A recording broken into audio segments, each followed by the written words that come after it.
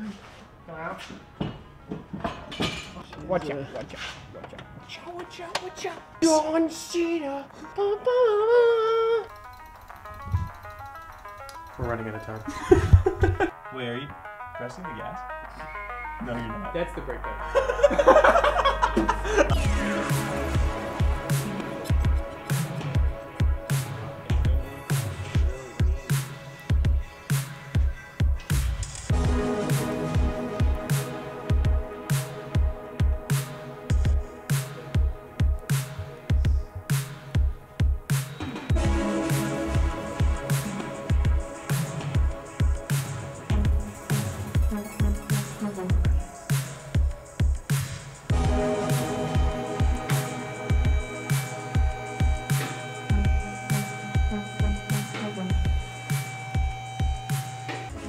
Well, guys, it's dark out, and we're just starting a trans pull on Spencer's car. Spencer took his car to our buddy Ty to get tuned today, and things didn't go so well. His trans, for some reason, wasn't going into gear, and it's the same trans he had before he did all the go fast parts on his car, and it's got a new clutch and everything, so we're really not sure what's going on at this point. So he just brought it back. We already got it up on the lift. These guys are already going ham, getting the bolts all out, so we're about to drop the trans. If you guys didn't remember, with Spencer's car, it has a ZF6. So me, Derek, we both run ZF5s. Spencer used to run a 5-speed, and then he recently switched to a 6-speed, and it's been fine until now. So for whatever reason, it's not going into gear. So we're gonna pull it, we're gonna inspect everything, we're gonna see if it's a transmission thing or a clutch thing. Worst case scenario, we put his old 5-speed back in and all the 5-speed stuff. I'll let you guys know once we get to that point, but yeah, this is where we're at with this tonight. So I was at home working on Don's car. Spencer gave me a call, said, hey, I gotta pull the trans tonight, so here we are. I don't know if this is going in its own video or if it's gonna be with the Don video with the turbo car, but what happened? Oh, that wasn't as dramatic. Is it? Dude, I heard the other one from outside. The last ones were pretty loud. Come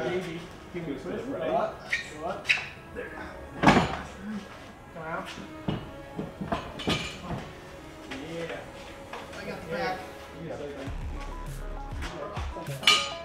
Not the craziest anything. I hear a lot of clanking around. Yeah.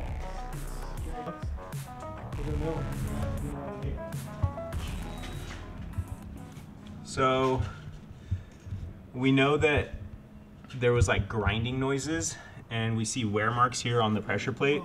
So that's got to be what the wear noises were. Yeah, it's the fork touching it. Yeah, so Spencer said that when he would put the clutch more than halfway in, it would start grinding really bad and wouldn't go in and out of gears. So he thought that it was the clutch fork hitting it. Right there. And yeah. Whenever you push it in, it was... So I don't know if that means the throwout bearing's too short.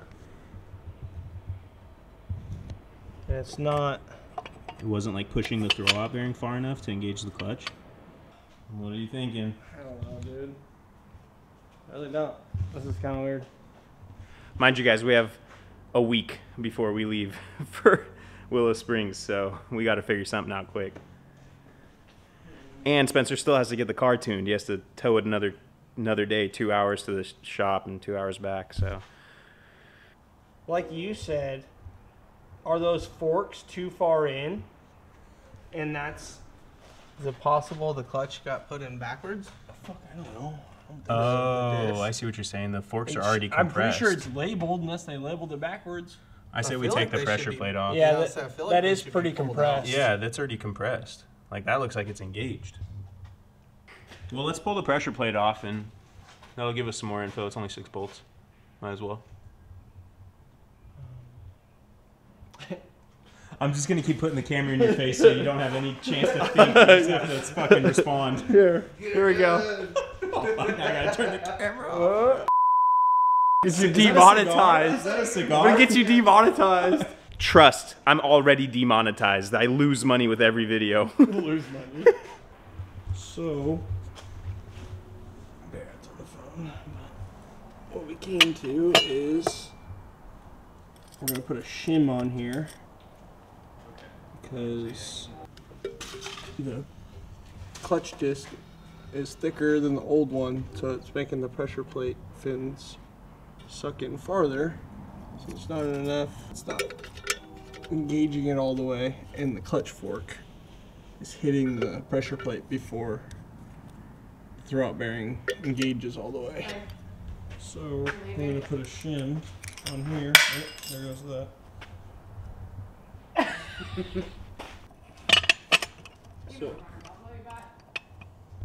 So in theory, that should work. It's a little loose, but whatever. What are we measuring out to?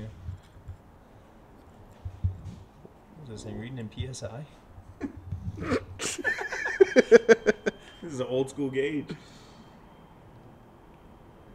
I believe that's 65th of an inch? Well, there'd be that? 660 thousandths of an inch. Yeah, so it's 65 thousandths of an inch. I don't know how much that is. What is that in English? Fucking find out. All right, well, Spencer explained a little bit of what we discovered. We're not really sure. Like, it's hard to be sure until we put the trans back in and try it. So it makes sense that the throwout bearing's basically just not pushing far enough, and the fork is hitting the pressure plate before the throwout bearing is putting enough engagement onto the fingers. So there's only one way to find out. 5 seconds.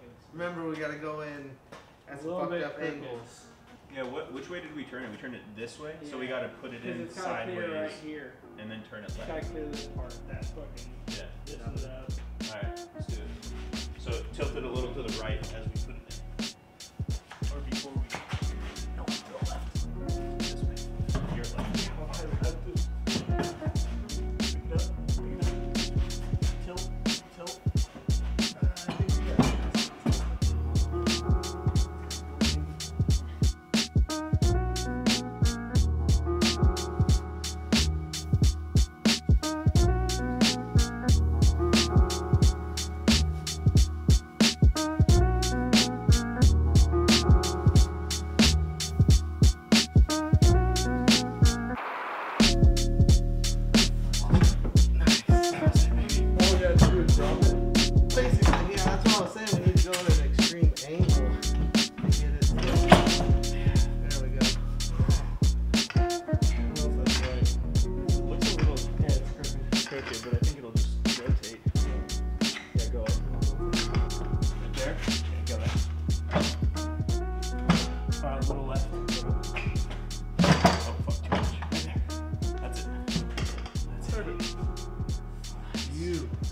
Like a glove. That was super easy. We'll get it bolted back up, put the slave back on, get the car back down a little bit, and see if it works. If the shim worked, we're good. If it didn't work, I guess what? We're gonna pull it again and put the 5-speed in? I don't know, dude. Like a bigger shim. We try another shim? I don't know. All right, we'll let you guys know.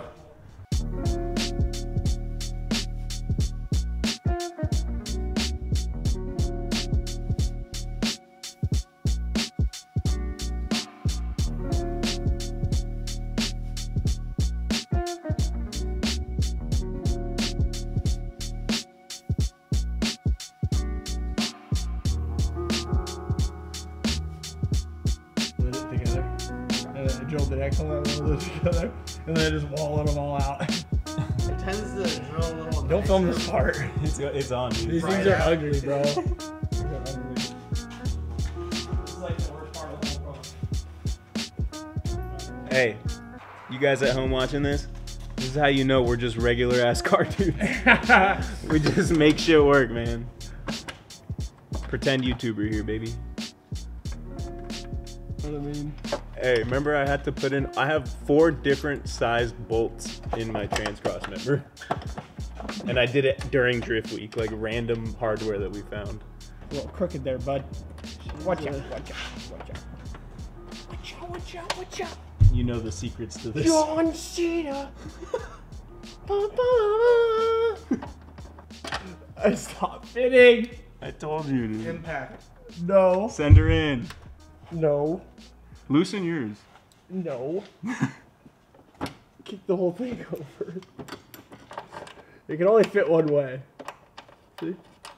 See? You know the See? secrets here. You know the cheat codes for kick your own. the whole thing over and it threads in. Hey, watch out. You're camera legs fawning me. Watch out, watch out, watch out. John Cena. I used to watch this shit out of WWE. Same, bro. That was fun. I got no shame. Can't see me. It's John Cena. Oh my god, I'm so good.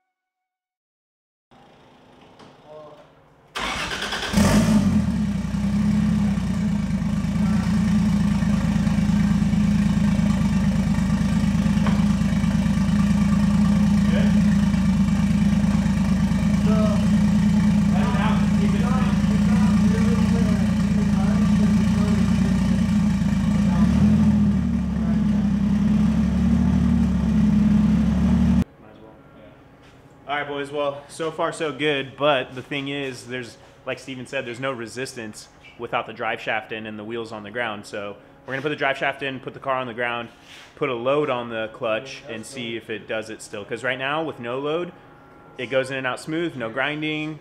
He can go through gears, so we'll find out.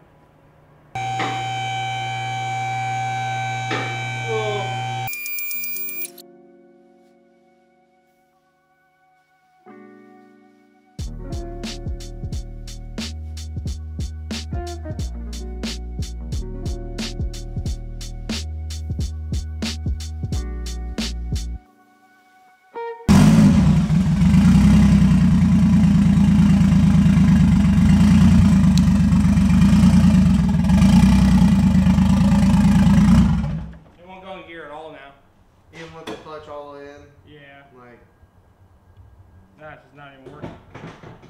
And it's like, haha, we go in gear now. What happens if you started in You gear? just go into gear.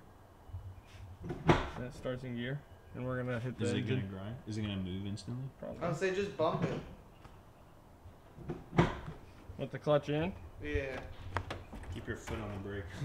No, I mean, don't like. Yeah, move. Yeah. Now it's like always engaged. So that thing is too big then. No, it's not engaged because it won't go into gear. Still not enough. So we're putting 5-speed in. Tomorrow. I'm going to bed.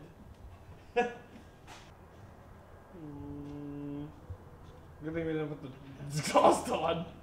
I told you. All right, boys. Well, this wasn't as successful as we thought. We had high hopes, but basically what we think is going on at this point is we basically put a shim behind the throwout bearing to allow the throwout bearing to touch the fingers of the pressure plate before the fork was hitting the pressure plate. Well, now what we realized the problem actually is, this is all speculation, but this is what we think, is that because Spencer got a new clutch disc and the clutch disc is thicker than his old clutch disc, it's basically engaging the fingers of the pressure plate just by bolting the pressure plate on. If you guys noticed when we took the trans off and you looked at the pressure plate, the fingers were like pretty flat. Typically they should be kind of pointed out a little bit because the throwout bearing is what pushes them in and engages the clutch. So his were already kind of engaged, and we think it's basically because he has a thicker clutch disc now, and with the pressure plate fully bolted on, it's already putting pressure on the disc. So now what the plan is, not for tonight, but we're gonna pull the trans back out, take the shims from the back of the throwout bearing, and we're gonna find some washers to space the pressure plate off the flywheel more to allow more room for the fingers to actually actuate. So that's what we think is going on. It makes sense, just trying to kind of think about it like logically in how everything works down there. So that's the plan. It sucks we got to pull the trans again, but yeah, I mean, It happens. It happens. Yeah. like I said, we have today's, what's today, Tuesday? Yeah. So we leave next Friday for Horse Thief. So we got some time. Yeah. I'm not going to finish this video here because I want you guys to see this thing get done. So hopefully I can come back and film the rest, or maybe I'll see if Spencer can film some stuff on his phone and just show you guys how he ends up shimming it and all that. But yeah, we're gonna fix it, so we don't really have a whole lot of other options. But for now, that's gonna be it for tonight.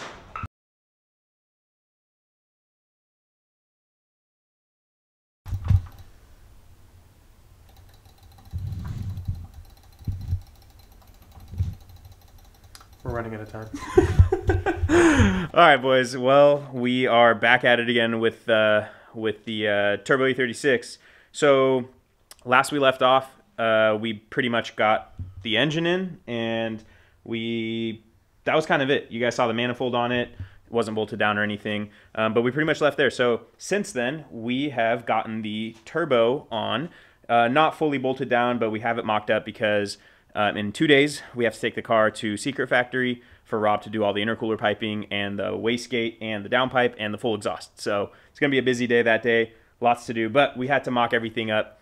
Well, we still have to mock everything up for him to be able to do that. So let's go over what's been done so far, kind of off camera, and we'll, give you guys an update.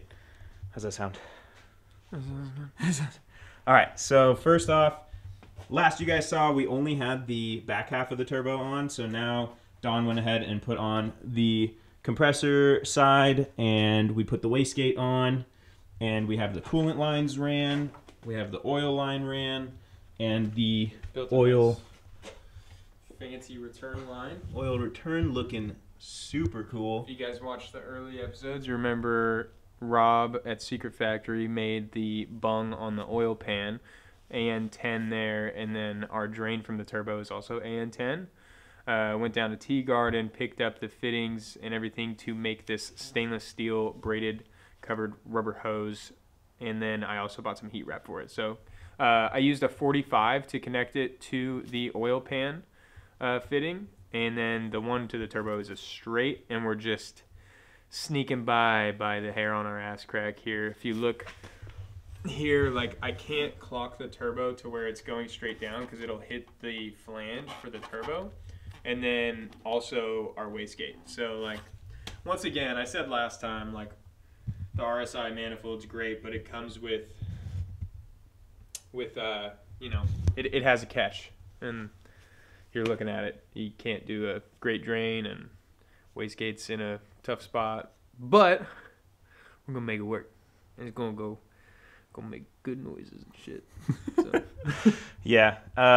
So it looks pretty cool. I'm glad we got that all figured out.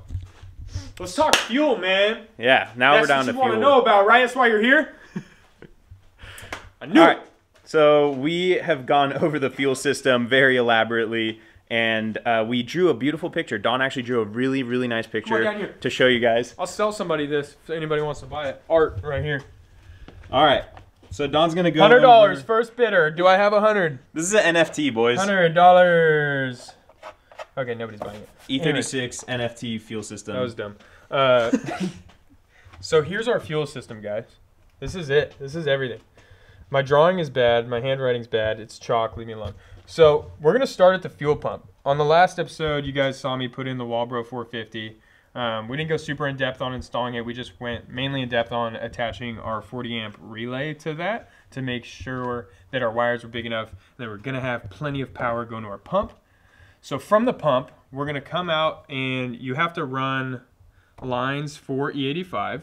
The ones coming off of the fuel pump are rubber lines, and they're not rated for E85. So we went ahead, dropped the tank, replaced those lines with E85 rated soft hose again, and then we went to the hard lines of the chassis, and from the hard lines we connect to a Snake Eater Performance, I think it's Performance, anyway, Snake Eater E85 rated fuel filter, and then from there we go to our fuel rail, and the inlet on the fuel rail is the bottom connector, and it's going to run through our rail, feed our injectors, and then out of the rail, we're going to go to the fuel pressure regulator.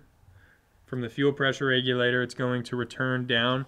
And as it goes back to the tank, it's going to hit our flex fuel sensor, and it's going to tell our engine what our fuel mixture is, so it runs super sick and tight, and that's fueling for you. Ethanol things, and then back to the tank. Also, I didn't include it in this picture. There is a fuel pressure sensor that is a must for this setup, especially running a standalone, and that is going to be in our fuel pressure regulator. So I have a Dishworks fuel pressure regulator. You want to make sure your regulator is 1-to-1 ratio, and then instead of running a gauge, you can run a sensor straight to your ECU, or you can run a gauge. It's up to you. But yeah, so that's the setup, and then injectors. I don't know if we've gone over injectors, but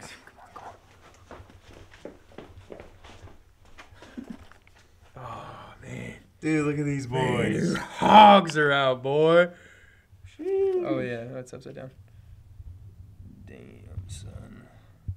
Where'd you find that? Damn, son. So these are ID 1050s, 1050 cc's. These are a little bit overkill, I think, for our power level, but here's why. These injectors are super not cheap, but they're super good, and the reason for that is we can run them without maxing out our duty cycle for our power rating, and then also when it's at idle and stuff like that, it's not going to run rough. So that's the key to running injectors like this.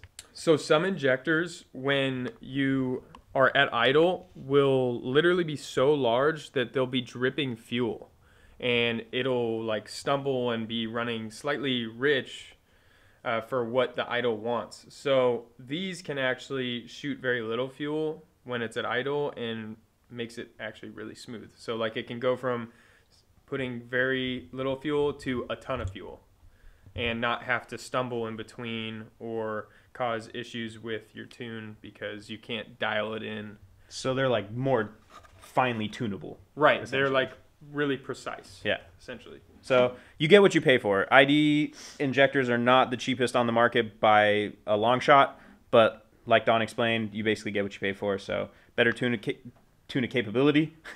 Tuner capability. Better. It really depends. Yeah. Like you could have it set up with cheaper injectors, and like if you don't really street drive it or like you literally only track the car, it's like fine. But I just didn't want to worry about it. Plus these are like, I'm never gonna have an issues with these injectors. And they're really good. we can go up in power without having to change injectors. Also true. Yeah. So like we're and not running capped. E85 and everything. Yeah. Anyway, one of the expensive parts of the build, but very good.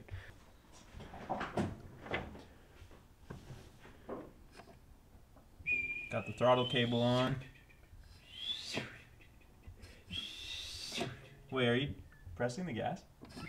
No, you're not. That's the brake pedal. I was like, I hear turbo noise. So dumb. I'm like waiting for your reaction. I'm like, dude, I hear turbo noises. Where's the freaking... There's no Where's the actuation. Yeah, there you go. You got it. There's two things we do around here. We wear our shirts tucked in, and we wear a belt. It's time. Put the belt on. We use our electric ratchets here as manual ratchets. I couldn't find the manual one, bro. Dude, big Jimmy Oaks vibes right now. He always does that and people laugh at him. It works. Oh. What did we do wrong? What is going on, dude? What the hell? Closer. Yeah, we got to this point too, and then we were like, "Oh, sick, it's good," and then he let the tensioner go. Never mind. I don't know. Maybe I won't.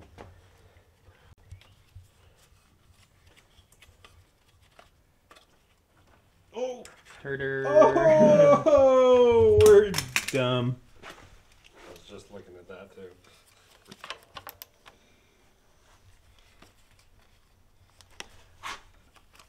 Yeah, it's gonna have a lot of tension. There you go. And release. Oh, wow. How much are we gonna show them of our struggle? Dude, none of it. None. None of it.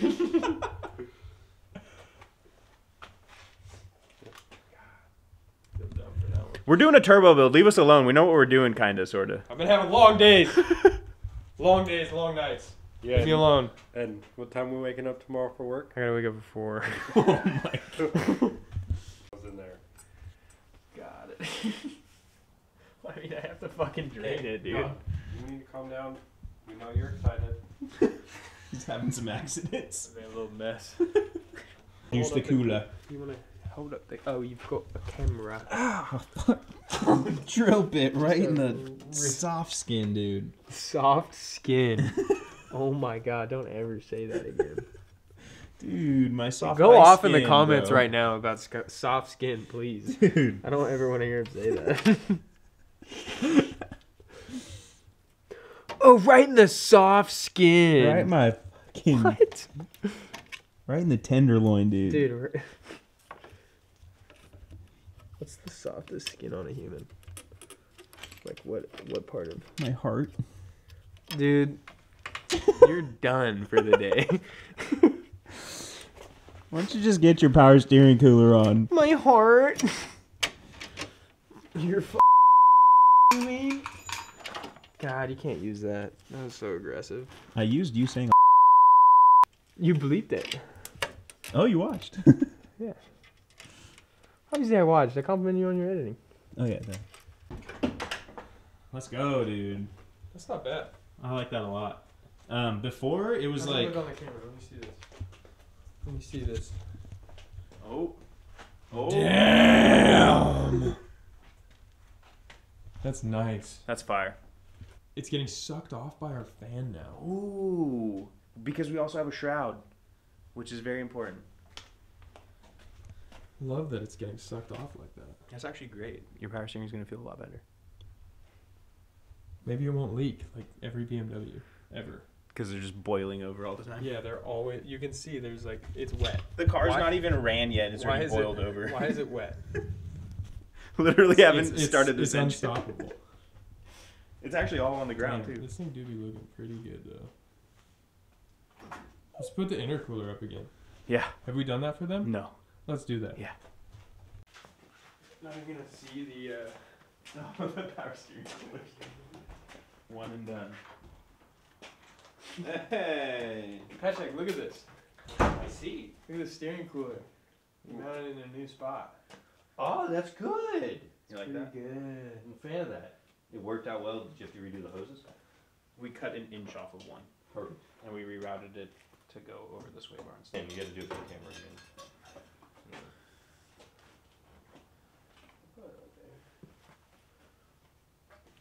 How's that shit look, kids?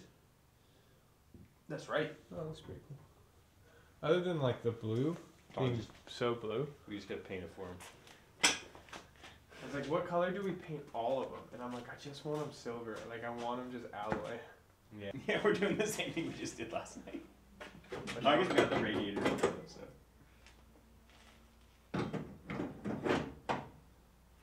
Yeah, that's right. I was going to say, yeah, last night we tweaked out. We were just like, let's get the whole front end on. Cut that off. Take the grill though. Just hold it for a sec. Grill deal. Grill deal. I saw some parts arrive. Yeah,